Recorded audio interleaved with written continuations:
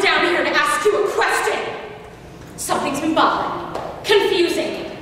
When you upped, packed, and walked out on me, I didn't say anything, you know. Sleeping quietly at the shop, nodding reasonably, and letting you have your eloquent exit, right? Forgive me. Sorry, forgive me. This is probably a question I should have asked while you were packing.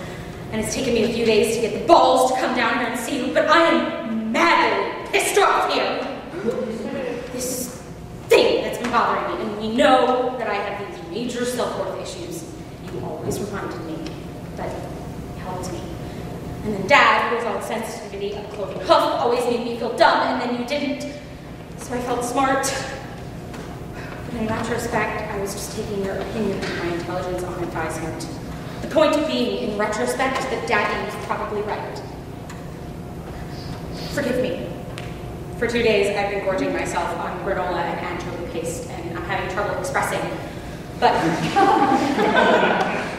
the big question, and it's two-parter. Did you ever think I was smart? Because I'm not. I'm not. I'm gutter. And you, God, making me read? Me, throwing your books at me, and paintings of, God, taste. You and your good taste. You took me down with it, Gray. I couldn't talk. But here's the second part of my question. Did you ever love me, Graydon? I need to know.